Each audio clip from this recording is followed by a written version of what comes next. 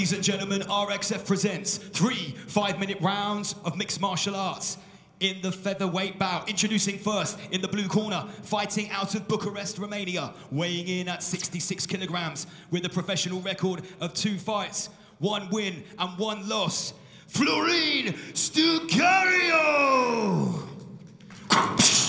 Across the cage, his opponent stands in the red corner, fighting out of Cluj-Napoca, Romania, weighing in at 66 kilograms with an undefeated record of 1 fight and 1 win, Sergiu!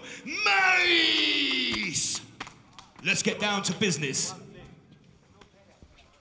All right, here we go. These featherweights are locked, stocked, you both know the rules. On a clean, hard fight. Touch gloves if you want. Go back to your corner. Go back. Always nice to see a little bit of respect between the fighters. Judge. And we'll just put that on hold as soon Judge. as that cage door closes and we're good to go. Judge. Time. Are you ready? Are you ready? Definitely a noticeable size discrepancy here between these two. Strugariu definitely looks big for a featherweight. Yeah, you can see his much larger frame there. I wonder if he'll try and utilize that reach, try and keep his opponent at the end of his punches, but you can see just as he's coming in there, opponent ready to fire back. Marish has quick hands. Marish in the red gloves, Strugariu in the blue. The guy just kind of feeling out the distance a little bit, finding the rhythm. That's a nice stiff popping jab. Swing and a miss there from Marish. Definitely had some power in it, but not perhaps as much control as needed. We'll see who really truly draws first blood here. We've just seen 1 jab land, but nothing really substantial. And sometimes all it takes is 1 punch to really change the whole story of a fight. I mean, I feel like Marish looks a little tense. Come on, let's work, work. Oh, big overhands. And he landed, but there was that power we were talking about. Goes straight from a takedown. It's just Needs to be wary of the guillotine here from Strugariu. Pops out of it, does well to disengage. May think twice about running in like that now that he knows that his opponent does have that grappling ready to go. Strugariu looks calm. I like the composure that he showed there. I mean, yeah, he got clipped, but he managed to defend accordingly as well. Nice hard body kick there. Applied from Moraes there. He's very much standing within the kicking range of his opponent. Oh, nice combination there. He really does seem to have measured that distance and has that distance management locked in. Yeah, because it's much easier said than done using that distance. I mean, it's not just about having long arms and a big frame. I mean, you really got to make sure better works with your rhythm, works with the combinations you're throwing, and so far so good for Strugariu. You see that every time Strugariu lands, he almost like lands, gets himself right back out of the pocket because he doesn't want to spend time in there with such a strong, compact fighter like Moraes. Yeah, I mean, we've seen some of those heavy-handed counters come Strugariu's way now, and I mean, despite being pretty young in his MMA career, definitely showing some experience and composure there. And wow, nice shots there landed from Strugariu. Beautiful single leg drives through it, gets the takedown, transitions into side control. Strugariu just very much hanging on now. And this is where that Sambo base would be very good from Strugariu's corner. Let's see if he can manage to turn this around. Needs to get up onto his hip and try and turn in towards Moraes. Almost shrimp out and try and reclaim the likes of half guard, reclaim the likes of full guard, but right now he's flat backing and he can't do a lot offensively from this position. Knee on the belly, transitions in the mount with sweat. Nice sweep there from Strugariu. It seemed like he knew something we didn't. He was perhaps baiting even Marish a bit there, going for the mount, because he seemed too calm. And now he's inside the closed guard of Moraes. Moraes trying to lock up the neck here. Strugariu, you may see him posturing here when landing strikes. Momentarily, Moraes tried to get one on the Kimura. Good stable control there from Strugariu, not leaving himself open, for submissions or anything like that, but I do think he will start firing away some hard shots soon. Because Nice as of right now, shots. yeah, most of the offense is actually coming from Marish. Nice little pot shots and elbows off the bottom, and you can see he's trying to open up his guard, he's trying to be offensive, but Strugariu right now trying to do the right thing by pushing him up against the cage. You can see there's always a little element of danger every time you see Moraes opening up that guard. Absolutely. And he's definitely the more active fighter right now. I mean, Strugariu did a very nice job sweeping there, but he hasn't necessarily accomplished as much from top position so far. Watch out for potential armbar. Come on, you have to work. See him trying to shift his hips to the outside. Tries the ground and pound.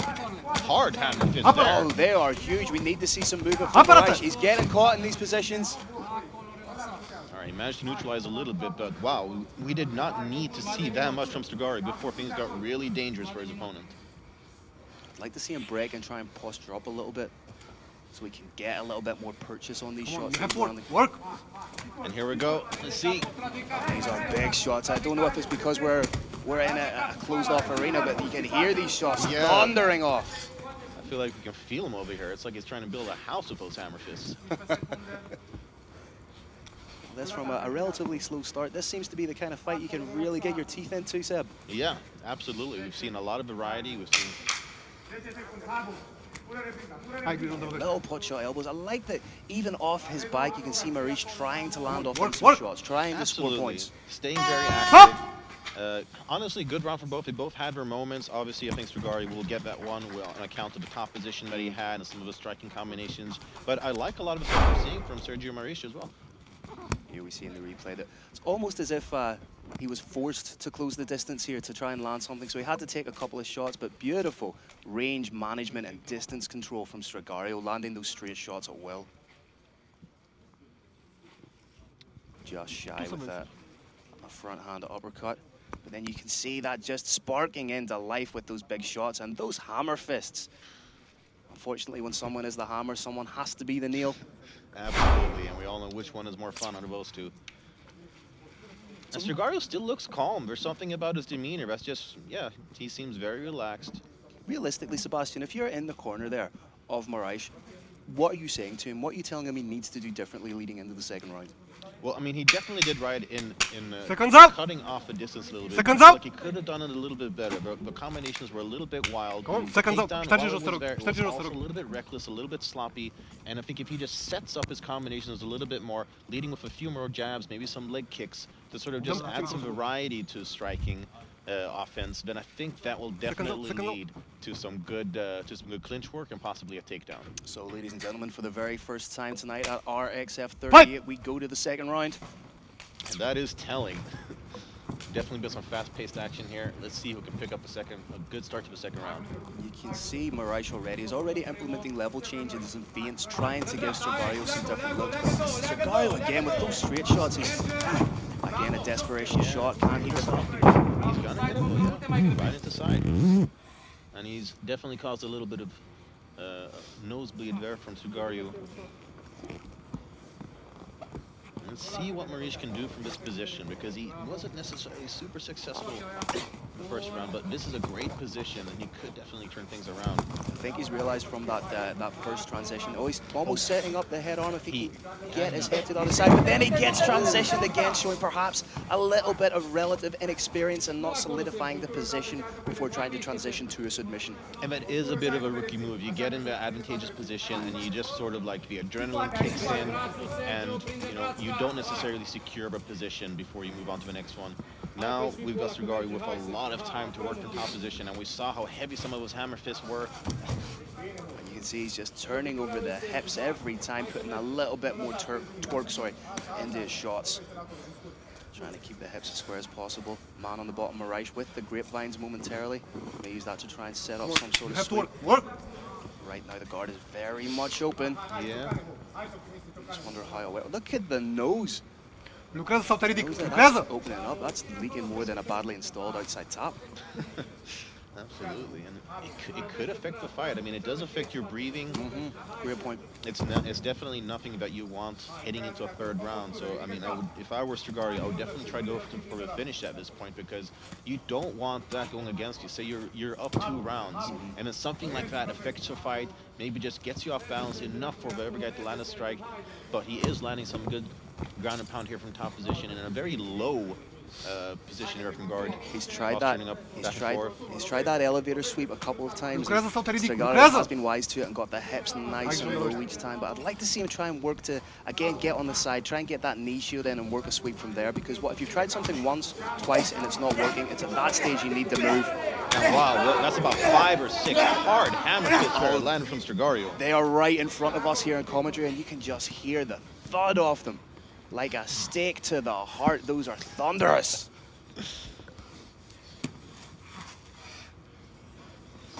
I mean, he was basically just impaling his opponent with those strikes.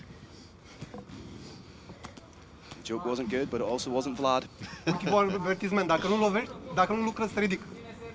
Let's see, maybe trying to set up an armbar here. He has both arms locked up, but in order to do that, he needs to let go of these grapevines, bring the guard up a little higher and try and work from there. His hips need to be that little bit more active. Is eventually just going from this sequence of having the grapevines in, flattening out. Strugariu is going to get wise to that and step over into side control and progress. Yeah, he has been the one with a more Stop! sort of... Stop! Oh, and referee stops the action there, stands him up. Not sure I necessarily agree with the stop. Strugariu momentarily thought the ref was coming for him, but big, oh, he caught him! And again, landing those huge overhands. He may be on wobbly feet, and he's being caught here by lefts and rights from Strugariu. Desperation clinch from Orice. And again, he gets a takedown. That was a very smart low ankle, but right now, he's on the closed guard of Strugariu. Strugariu trying to work for an armbar, decides to let it go. I mean, this could be what's needed now for Orice to sort of just turn this round into his. He's gotta be careful though. He cannot leave an arm or a leg in there too long. That's a nice elbow splitting the guard of Strugariu. Needs to be careful. He needs to decide if he's going to be all the way down with the head and the chest or all the way up. He's perhaps guilty of being in what we call no man's land, where you're neither all the way up and you're neither all the way down. And again, I think that just goes down to experience. I mean, it takes time to drill those positions to really understand when you're comfortable going between them. And you know, at just 1-0, I mean, you can't necessarily expect that from Orice. Posturing up here. You can see Strugariu trying to isolate an arm, perhaps may open up the guard. There and then followed up with a punch. Oh, solid pass from Orice. Maybe trying to sneak in the rear naked choke. He's not going to get, yeah, he was a little bit, but he switches up. Might go for a Darce or a guillotine. Let's see here. And somebody gets some shots landed off in the final 10 seconds. And those are smart little elbows from Orice. Dangerously close to the back of the head. Stop! What a finish for that round from Sergiu Orice, really turning it around. I mean, from the brink of defeat, it looked like. He was on wobbly legs. And, I mean, he doesn't necessarily seem to be super fresh right now, but he sure as hell managed to salvage that round, ended up in a great position, and I think also, I mean, he landed a couple good overhands as well. Without a shadow of a doubt. This is the very definition of a pendulous round. It's going to be a very difficult one to score because both men landed heavy shots. Both men landed ground and pound, and both men scored takedowns. So at this present time, I would not want to be a judge. Oh, I'm so glad we are not. This was back and forth action by the very definition of those words. Here we see Strugariu in the ascendancy with those telling hammer fists, and just the power he seems to generate on those is absolutely phenomenal. Yeah, it's surprising. You know, he doesn't necessarily have the most powerful frame of Seconds out! Relatively relaxed while in top position. You know, he hasn't been too intense with his striking, but every single time that he goes for ground and pound, it certainly works. And they always seem the stand up and Strugariu momentarily keeping himself covered up, thinking the ref was coming at him, but if you look, both men, you know, they're wearing the fight a little bit more.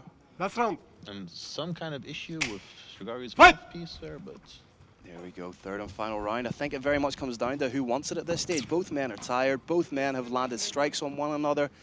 This is really going to test their fortitude right now, Sebastian. Absolutely. And I feel so far, just based on her body language, I do feel like Strugariu is a slightly fresher fighter.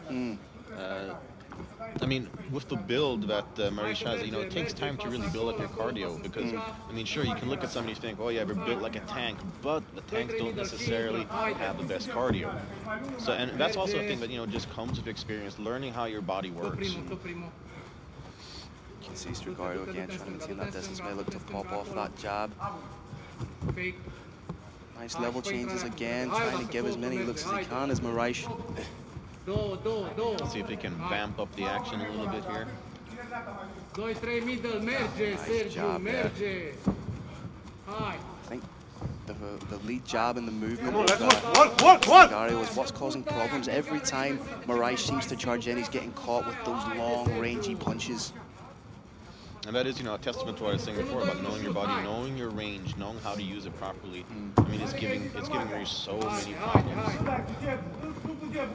Because he is more tentative coming in with his striking as well. I mean, you know, it's like what they say, the best defense is a good offense, and so far, Strugariu is definitely a best one. It's almost like Strugariu is walking back a little bit, almost looking more fatigued than he is to invite that advancing movement from his opponent to have those counter strikes landed. I feel so. I feel like there have been a couple moments in the fight where he's almost baited Marish for some stuff. Good Oh, we heard him there. again. Came over the top with a big shot. So far, a very good round for Strugariu. And Marish kind of acknowledged that striking combination, basically gave him a little look, kind of like, yeah, you got me, a little head nod there. What he has to do is he needs to get that head off the center line so that he's not a sitting target. It's okay moving the shoulders and moving the hips, but you need to get that head off the center line. Charge in with your punches, close the distance. That jab has been absolutely funny all night for Strugariu. Definitely. I mean, if the jab is, oh wow, looping right hook there from Strugariu. Misses. Could certainly have changed the picture of the fight. Oh, wow, what a jab! Snaps back the head of Sergiu. Almost a forced clench in, but because he's not setting those takedowns up, he's not setting in those shoots, Strugariu can almost anticipate it, somewhat telegraphed. He has the hands down ready to defend straight away. And I wonder if perhaps we'll see some kind of a defensive knee or something like that, because there have been a couple times now where Misha's basically charged in for those takedowns. And, you know, he is telegraphing in like there, for example. He did not really get that properly. Still on that single leg, but you can see Strugariu. Oh, may dive in for a leg. Nice work there. May go for a toe hold. Can't quite get it. Needs to transition the legs a little bit lower if he's trying to get down for the knee bar, because right now he's in a position where he's not going to get full extension on that knee. Exactly. But from this position, you could see ground point again, switches to try and get, could be a potential calf slice here. Yeah. We are seeing calf slicers more and more in MMA, I feel. I think it's something that it used to be something that came from jiu-jitsu. It used to be considered dirty to go for leg locks, but then with the rise of the likes of the Danaher Death Squad, you're seeing more people realize that it's such an important and underutilized aspect of grappling, especially within mixed martial arts. Absolutely, because there's just so many scrambles and situations where it truly is advantageous to go for a more unusual submission like that. However, with grip risk, you know, you're also putting yourself in a position where you're committing both your hands to a lower limb, leaving your face exposed to be hit. Exactly. I was almost actually expecting Marish to perhaps go for some almost backhanded strikes towards Strugariu over there when he was in a relatively safe position for the... Oh well, spitting up blood there is the Transylvanian Marish. Usually goes the other way around. Strugariu trying to get on in a Kimura here. The beautiful thing with the Kimura is it did seem to be on the spine a little bit. Needs to be careful with where he's landing those shots. I was thinking that too. Dangerously close to the spine. You can see that Kimura. Oh, he may have that Kimura. That looks tight, but may use it to transition. A la Frank Beard Nogueira. Uses it to stand up instead, and wow, that was labeled from Marish, but he does manage to get Strugariu down, so it may not be as much faking as we think. I mean, he could just also be very tired as well. And again, you're talking about a 3-round fight for a guy that's had 2 fights and a guy that's had 1 fight. Exactly. This is probably the deepest waters that either of these men have been dragged into. You can see Marish finishing the fight on top, and to leave an exclamation point in the eyes of the judges, he really needs to rattle off some heavy ground and point here. And there it is, 3 rounds of action at RXF 38 here in Bucharest, Romania. And that fight for me, that's really on a knife edge, Sebastian. It all comes down to that second round, I think. I think we can give this 3rd round to Marish just because he, I mean, ended it so strongly. But I don't know. Yeah, I'm just glad we're sitting in a position where we are, where we're not tasked with scoring a fight. And they always say that fight had everything. Heavy shots landed, some beautiful work on the ground with the wrestling, submission attempts, and this was beautiful from Strugariu. Had the Kimura, and it's such a versatile position, that figure 4 grip. Not only can it be used for a submission, we've seen there he parlayed a submission into a transition attempt, which was beautiful and showed his savvy. Yeah, I think definitely both guys showed some truly good potential here. Being this young in their careers, there's always room for improvement, but definitely good showing from both. And you can see our MC for the night, Mr. Lance Murdoch, tentatively making his way into the cage, and that can only mean one thing, that the judges have rendered their decision. It's 30-27. 30-27. Yeah, you know, decision. Slowly but surely, here we go. There we have it. For the first time tonight, for the official decision after 3 rounds, our man in the middle, Mr. Lance Murdoch.